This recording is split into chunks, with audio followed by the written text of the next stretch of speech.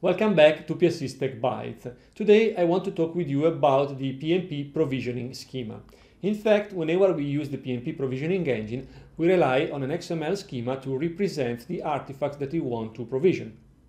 And the XML schema is used not only in the .xml files, but also in the .pnp files, which are just open XML files, which include an XML-based file which will describe the provisioning artifacts. From an engine perspective, right now in the provisioning engine, we support schema version 2019-03, but we just released version 2019-09, so September 2019, and we have a plan to most likely support at the engine level the functionality introduced with the new schema by October or November this year. So what are those functionalities? First of all, we introduced at schema level support for vertical sections in client-side pages. Moreover, we have support for OneDrive for Business files and folders upload. We support synchronization of user profile properties in the SharePoint Online user profile.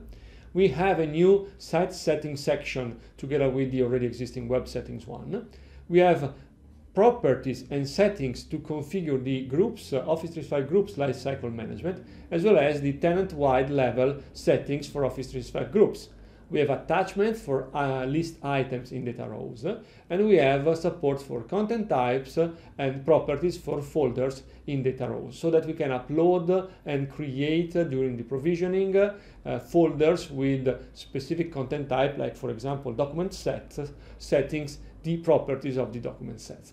So let's move to the demo environment and let me show you what we have right now at schema level only. And as I said, from a functional perspective, the engine will support these functionalities in the upcoming month.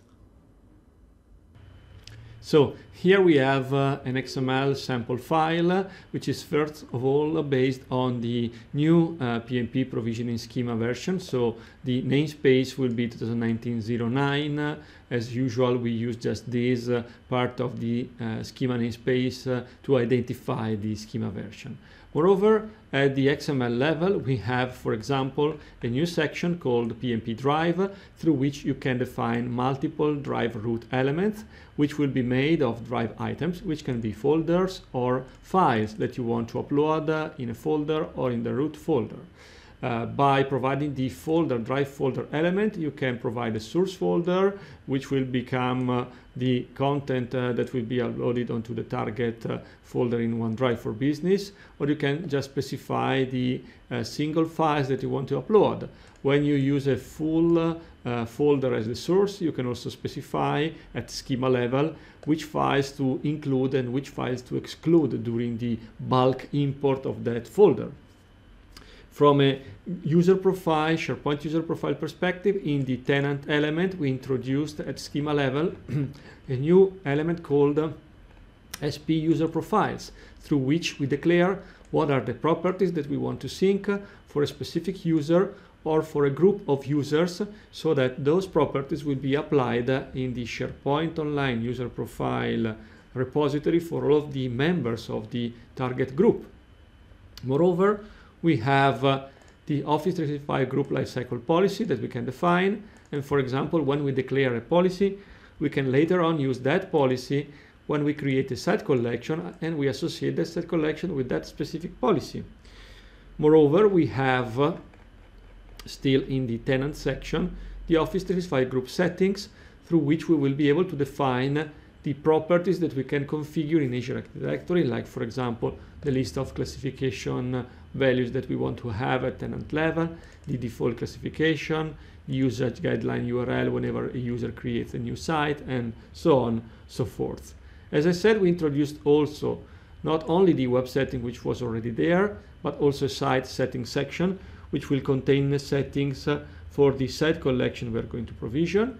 And in the data rows, let me search for them, data rows, we introduce support for attachments, which can be specified providing the source file name and the target file name of the attachment that will be created, and we can eventually overwrite the files. As well as we have support for folders, and from a folder perspective, we can provide a folder content type, here it is an example, as well as a set of properties for the folder. Last but not least, We improved the settings and the attributes for teams so that now we better support the delta changes for teams that we provision using the provisioning engine. And we added support for the discovery settings so that in the near future we will be able to support that functionality as well when we set up a new team in Microsoft Teams. All these new features and capabilities, as I said, are supported at schema level only right now, and the engine level support will come in the upcoming month. In the meantime, I'd really like to thank all of the people from the community who contributed to the definition of this new schema engine, providing new ideas, new requirements to make the schema more and more complete. So thank you very much for your contribution. As usual, thank you for watching this video. I hope you found it interesting, and I'm really looking forward to seeing you next week. Thank you.